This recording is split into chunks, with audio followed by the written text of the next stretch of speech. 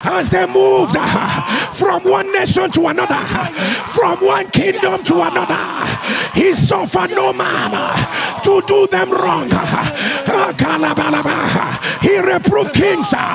He reproved kings for their sake, saying, touch not my anointed and do my prophet no harm.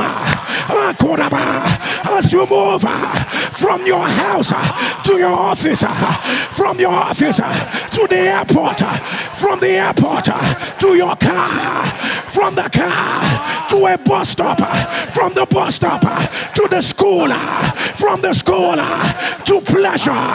Hear me. He suffered no man to do you wrong.